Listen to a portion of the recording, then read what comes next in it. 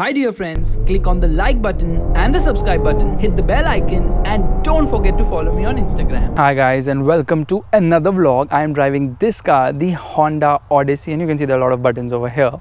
And this is the 2014 model. You can see the design is actually very neutral. It is huge. The car is really wide because it's made for America and it gets projector headlights.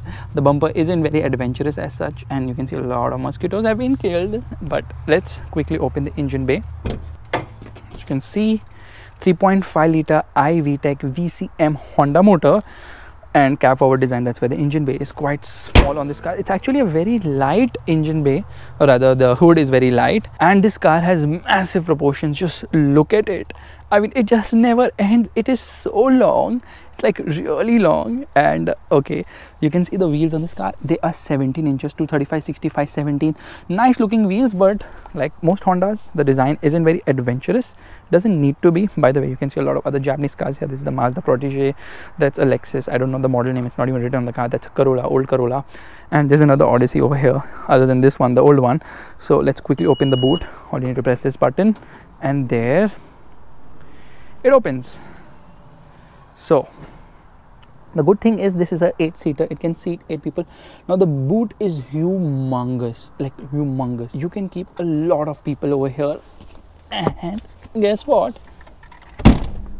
When I put the seat up like this, as you can see, there's a lot of depth here to keep a lot of stuff. In fact, with 8 people you can keep the luggage here as well. That's how good it is. Space to keep stuff over here. And press a button and there it retracts. Now another cool feature is just press this button once and the door opens automatically.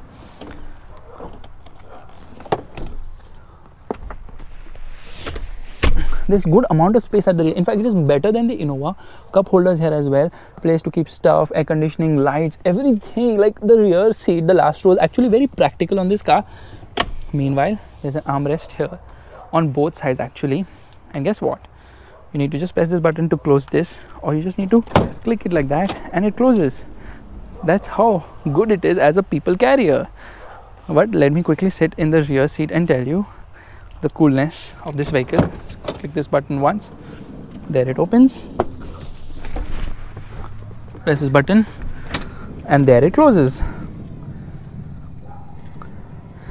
And guess what, you can also operate it with the button on the remote, and the buttons over there to operate as well. There's good amount of legroom on offer, like really good amount of legroom on offer, good amount of headroom as well. The cabin is extremely wide. Look at the cabin width.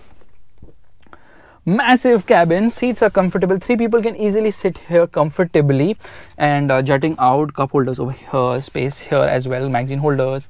And seat back isn't scooped out, but it doesn't need to be. There's so much space. And this armrest is a very nice thought because this is a sliding door. Now imagine if you're keeping your hand on the door. With the sliding door, your hand also slides behind. That's not a very good idea. It gets sun blind over here. Nice touch. And the windows are really large. AC controls over here. There's a light here as well. Twin AC vents here. Similarly over there, but the AC controls are over here. Similarly at the rear, the AC controls are not present actually at the rear. It doesn't need it. Adjustable headrests everywhere, so 3 at the rear, 3 over here and 2 over here, all adjustable. So it's a proper 8-seater car which can actually accommodate people and their luggage. And there is a cup holder for a half-liter bottle over here, and to keep stuff like magazines and stuff like that. That's nice. I love the mechanism of this door, how it operates. And that's actually the coolest thing about this car is these sliding doors. Obviously they are known as the kidnap doors in India. Keeping this button pressed, and voila, it closes. So it gets a sunroof. Now let me quickly get into the driver's seat. First and foremost, huge door pockets. You can keep a lot of stuff, and there's just not one door pocket, there's another one below this, which is the power window switches as well as the mirror controls. You can see this is the handbrake of this car. Yeah, handbrake would be a wrong term. It is actually the foot brake. There's a cubby hole to keep your coins. This is to open the fuel lid. This is to open the trunk. This is again to open and close the second row of doors. The only second row of doors actually. Turn off traction control, AC vents. The steering is nice to hold. Cruise control buttons over here for the phone. This is for the audio system of this car. Gear levers positioned nicely. It has 2 screens. This screen screen is used for basically reverse camera and blind spot monitoring and stuff like that. This is for the infotainment system. Let me turn on the car. You can see this red button is familiar to one we have seen in the Honda City and other Hondas in India. Actually, the air conditioning works really well on this car. Let me turn that off right now. Here we go. So 2 screens are a little confusing. One would have been enough, honestly, and you can put a wallpaper and see trip data over there. So here we go into trip computer. It'll tell you instant fuel, average fuel economy and stuff like that. You can put your clock or wallpaper. These are the AC controls, by the way. These are for the infotainment system, and there are a lot of cubby holes. So there is one big fat cubby hole over here. There's a 12-volt charging socket over here. There's an aux cable over here, and there's a big bottle holder over here. Meanwhile, this is a cool box. You can actually cool this box to cool your drinks. The glove box is large enough, and the seats are extremely comfortable and nice. They're wide, they're made for America. Definitely space to keep stuff here. Twin bottle holders over here as well. So definitely a very practical cabin of this car, and thumbs up to Honda for making it like that. Wipers are dual blade ones, and they work really well to clean the screen. Like, this windscreen on this car is like huge. Auto dimming inside rear view mirror, twin lights over here, sunglass holder over here, which has a convex design so that you can talk to everybody inside the car. Now I know where the XUV 500 got its inspiration from. And you get a mirror as well as twin lights over here. Same is the situation here as well. So it gets a sunroof, which isn't very large, I would say. And the dashboard design is kind of neutral. It is not the best. Now there's a multi-information display over there, and you can toggle using this button. So it's saying 260 miles is the range right now, and outside temperature 77 degrees Fahrenheit. Total kilometers, odometer, real-time mileage. There's a fuel meter on the utmost left. There's a tachometer then, and there is the gear position indicator, basically tell you you're in which position right now, parking, reverse, neutral, drive or low. Then there's a speedometer which is marked in miles per hour, and also in the center is marked in kilometers per hour. On the rightmost you get the fuel meter. Cruise control works really well on this car, and overall this vehicle actually feels quite nice. It doesn't really feel very vanish, even though it is a van, which cannot be denied, and the cabin is so airy and huge. It's like you're driving something really massive. Now obviously, because it is the United States of America, the Odyssey has to live up to the tradition, and kudos to Honda for making a car to fit the needs of Americans. I just want this vehicle to come to India. Let me play some audio for you right away. So we'll pick up FM. Here we go. Then I got chickens to tee up. Third floor on the west side, me and you, handsome for a mansion. Well, it's not really bad, but it's not good either. But let's get driving right away. Air conditioning off, car into drive mode, and there's a L mode as well, which is to maintain lower gears while probably climbing over inclines and stuff like that. And straight away, let me tell you, this car doesn't feel its weight. I mean, yes, it is a heavy vehicle, but just doesn't feel heavy when you drive it. And oh my god, there's too much sun coming from ahead, but it feels so comfortable to drive and easy as well.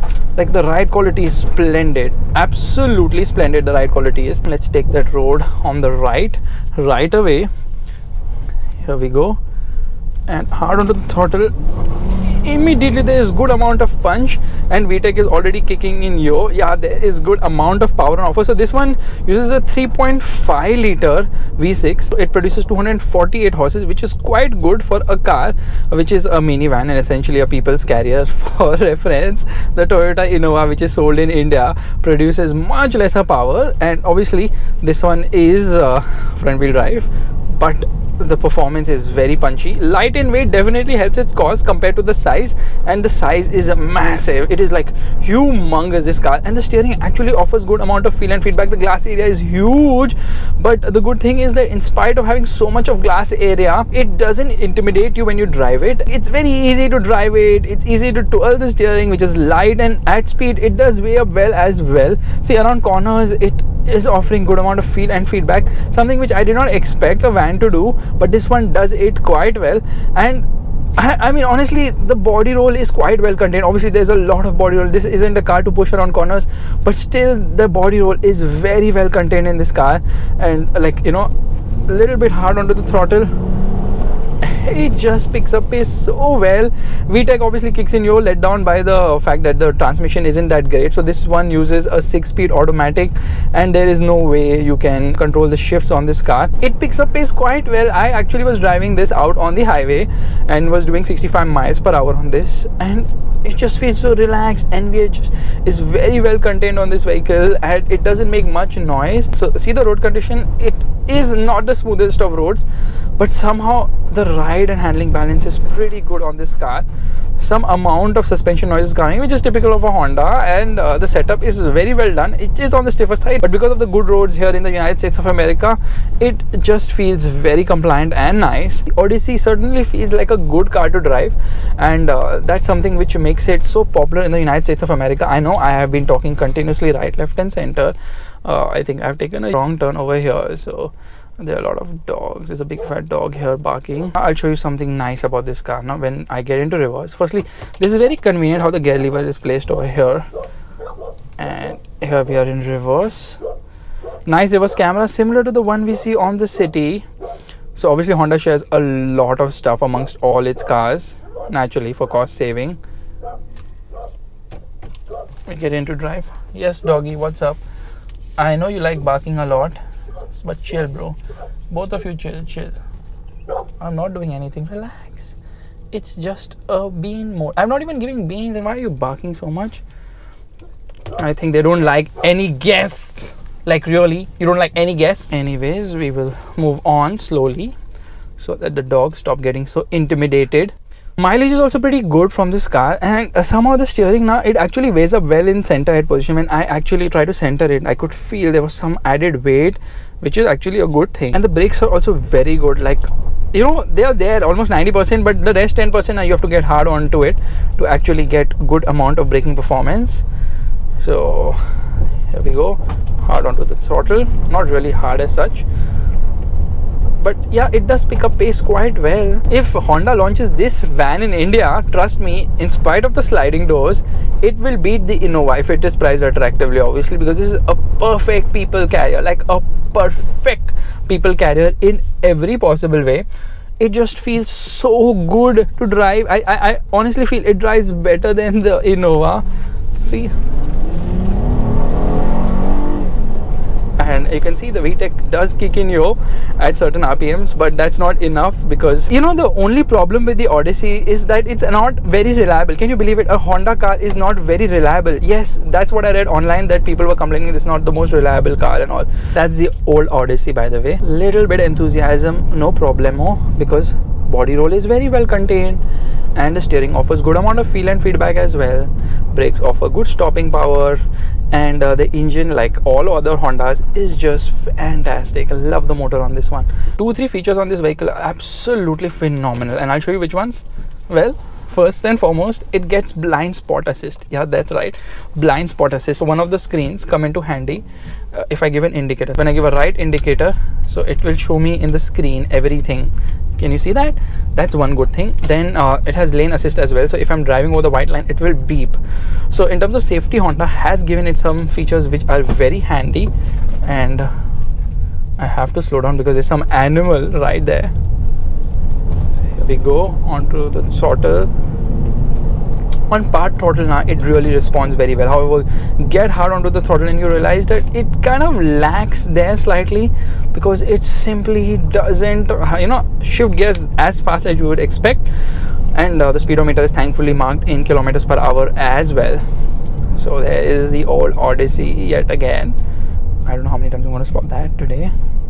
The A-pillar is actually intrusive, and at high speeds it's actually very stable a car, and wind noise is also very well contained.